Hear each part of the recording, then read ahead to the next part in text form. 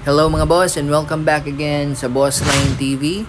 So we are going to have a build bike review of the bike that I have built 1 month ago, which is the Speedone Spectre Trail. So ngayon ay i-discuss ko po yung specs, yung performance niya sa trails, sa jumps, and I will also discuss the issues that I have found sa frame na Speedone Spectre Trail. So, let's go! This is my frame, the all-new Speedone Spectre Trail 27.5 plus. Ibig sabihin, pwede kang kumabit ng 29er na wheel, which is what I'm using. Ito naman yung fork na ginagamit ko, Speedone Soldier Air Force 34 po yung stanchions niya. So, 140mm po yung travel, tapos may manual lockout po. So, 4 na clicks po yan. Tapos may rebound adjust din. Tapos yung axle na dala sa package is quick release na through axle 15/110. So ayan po yung clearance na gulong. So malaki pa yung clearance niya kasi boost po ito. Tapos 140mm po yung travel niya. So ayan. Now let's go sa group set. Ang group set na ginagamit ko is SRAM SX Hollow Tech version po. Yung SRAM dub po yung kasama na bottom bracket. Ayan. Tapos naka-chain ring po ako na 34. Tapos yung crankset niya is SRAM din. So let's go sa brakes. Ang brakes na ginagamit ko is Shimano MT200 front and rear.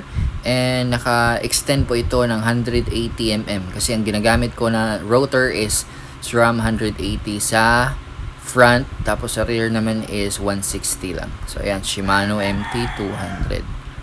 So next is the wheels and rims. So ang gamit ko po is Speedone Bazooka, tubeless ready. Tapos yung gulong ko is Maxxis Crossmark. Ayan, Crossmark yung pinili ko para hindi masyadong matigas sa daan, pero maganda pa rin sa trails. Yung spokes naman ko ay weapon spokes, pero pinalitan ko po ng nipples na stainless kasi brass yung kasama niya. Ayan, yung bottom bracket. Yung pedal ko naman is Racework, large slim pedals. Yung seat post ko naman is red metal sagme, tapos velo yung saddle na ginagamit ko. Ayan. So, yung grip ko is WTB. Yung stem ko naman, short stem na Pro Hanson. Yung headset ko is Mountain Peak HS9 4456 po kasi yung sukat ng headset ng Spectre. Tapos yung handlebar ko naman is silver na red metal sagmet. So silver po yung handlebar ko kasi silver po yung hubs ko, na Speedone Soldier boost hubs. So naka boost hubs po ako.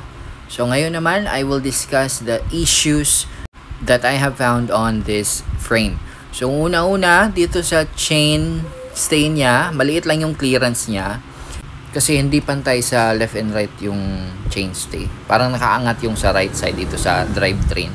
Kaya dapat may driller ka na matigas talaga, na hindi basta naluluwag para hindi magsag yung kadena mo. But it will do kasi SRAM naman yung gamit ko kaya hindi ako nagka-problema sa chain stay. And dito naman, ito po yung common na issue sa Spectre frame, yung axle niya at yung drop out. Kasi ang nangyari dito, sinubukan kong higpitan diretso, matigas siyang mahigpit kaya hindi ko na tinuloy. So ang gagawin mo lang dito mga pre is bago mo higpitan yung axle, luwagan mo muna yung bolt dito sa may anong tawag dito, sa may drop out. Ayan, luwagan mo muna yan, tsaka mo isagad yung paghigpit sa through axle. Okay? Para hindi mag loose thread. So yan po yung ginawa ko para mapasok yung axle. Kaya very careful about that. So I think those are just the issues that I have found sa Speedone Spectre Trail frame. Wala naman masyadong masakit sa ulo. Maganda yung geometry niya, naka-attack position yung frame niya. So let's test it out sa trail at sa jumps. Pagpasensyahan nyo na po mga boss if hindi po ako naka-helmet at naka-racing gear at naka-safety. yung suot ko kasi nasa likod lang po to ng bakuran namin. Hindi po ako expert sa trails at sa jumps, so pagpasensyahan nyo na po talaga mga boss. But I do encourage na kapag gumawa ka na yun ng ganitong klaseng act is mag helmet at safety gears talaga kayo. So let's enjoy the show mga boss, and I'll leave the comments and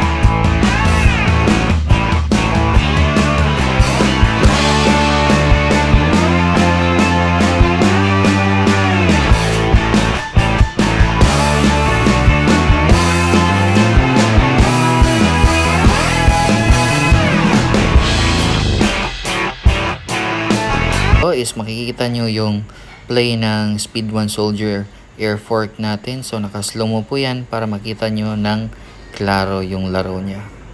Yun.